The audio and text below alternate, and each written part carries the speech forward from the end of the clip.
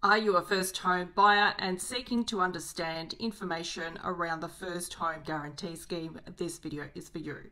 There are eligibility criteria if you're an Australian citizen or a permanent resident above the age of 18 for your financial year records, and it is verified from your notice of assessments issued for the 30th of June 2024 financial year. As a single person, you can't have exceeded $125,000 worth of income earnings.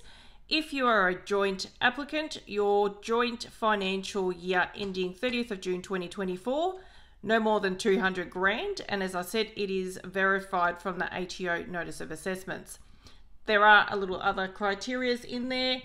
Let's go to the other things that are required for this particular segment.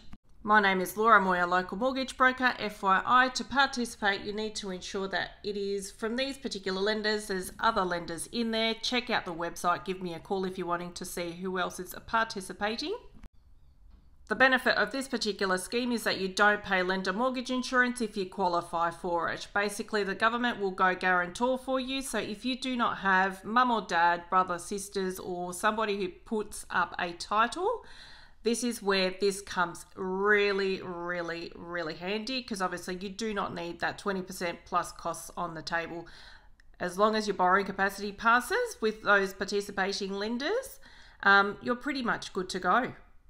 The other benefit, it is an Australia-wide thing. So if you are trying to look for a property that is in capital cities in any of those particular regions, for argument's sake, if you're in Victoria, $800,000, and if it's in regional Victoria, it's $650,000.